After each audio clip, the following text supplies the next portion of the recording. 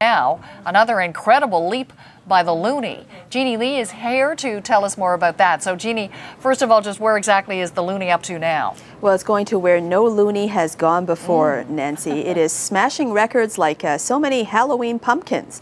The Loonie took off again today with a whopper of a jobs report. It shot up more than a cent and kept on going to burst through the $7 US level, now under that at $6.83, but that is still a gain of 1 3/4 cents almost, and that could be an all-time high in terms of a gain. Now, this is uncharted territory for the dollar. It has never traded at these levels. Now, this has been 1 week for the record books. On Monday, the Loonie bounced to its highest level since 1960. Then it shattered the record it had held for about 50 years. And this morning, it is making this eye-popping move. And much of it is because of the jobs report, Nancy, which has put to bed the notion that the Bank of Canada might lower interest rates, and currency traders are loving that prospect. So tell me more about this jobs report. What's actually in it that seems to be spiking the dollar?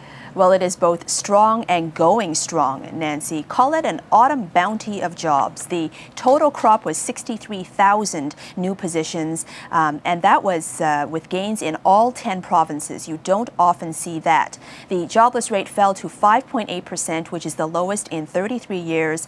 The employment to population ratio, we don't talk about this quite often, but it hit a record of 63.7%, as in 63.7% of the population is working. Wages, meanwhile, were up 4.1% from a year earlier. That is more than beating inflation. Bottom line, more people across the country are working and making more money. And it's not just a flash in the pan either in terms of job creation.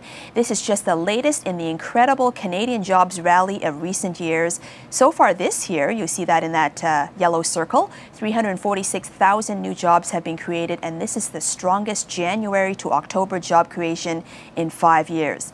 Even though we should say that the jobs boom has passed some sectors by, notably manufacturing, but the report is suggesting that other jobs are being created to fill the void.